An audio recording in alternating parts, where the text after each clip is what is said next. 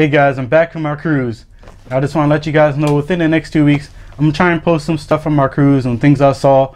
So just be on the lookout for that. But I'm back here with some new movie reviews. Hey guys, thank you for joining the quest again today. I'm your host Marques Underwood, and today I'll be reviewing Mission Impossible Rogue Nation, which is directed by Christopher McQuarrie and it stars Tom Cruise, Jeremy Renner, Ving Rhames, and Simon Pegg.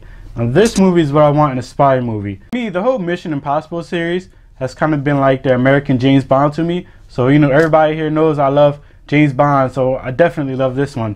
And it's really different from James Bond, but it's similar at the same time.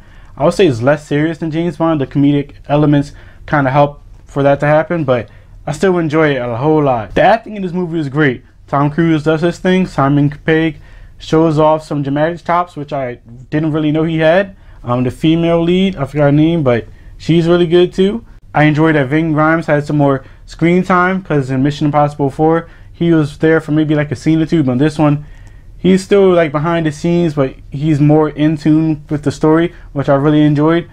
And Jeremy Renner, you know, he just does his thing. Now what this movie is really about, it's about the IMF.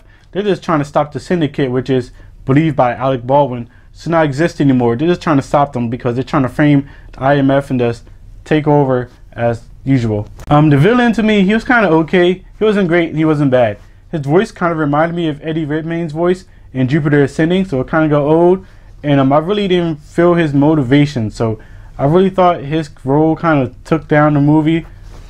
But the action scenes in this movie was really, really good. They're probably on par with Furious 7 and Mad Max Fury Road, in my opinion.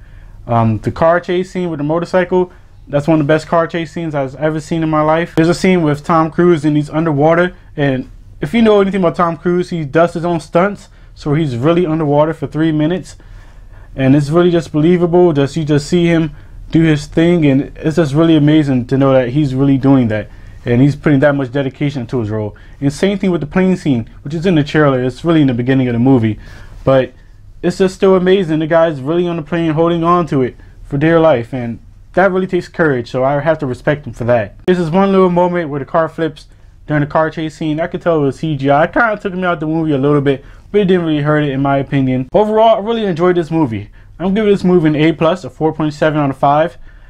I really hope Spectre can compete with this since it's a spy film, but I really thought the action scenes in this film were amazing. The acting was great, and the story was good. The only downfall to me was just a little CGI scene in the villain. I thought the villain could have been a little bit better. But this is still a good time. If you're a fan of Mission Impossible or spy films for that mention, please go see this movie. So, have you seen Mission Impossible Rogue Nation? If you have, comment below. Let me know your thoughts on the movie. What's your favorite Mission Impossible movie? I want to know. Comment below with that too. If you're new to my channel, subscribe. If I hit 50 subscribers, I'll start a new series on here called My Favorite Movies. I'll go through the top 10 movies that I already have online, and then I'm just going to do the rest just off the top of my head. So, thank you for joining the quest again today. I'm your host Marques Underwood, and join the quest.